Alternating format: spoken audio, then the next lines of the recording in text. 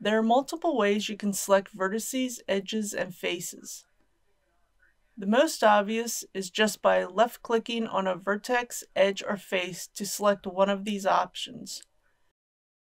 Holding Shift will allow you to select multiple vertices, edges, or faces. You can select the entire mesh by hovering the cursor over the mesh and using the L key. You can also use the box or border tool via the shortcut of B and your left mouse button. However, this will only select what is in view. You can also use the circle tool via the shortcut of C and left mouse button. You can use the middle mouse button to enlarge or shrink the circle.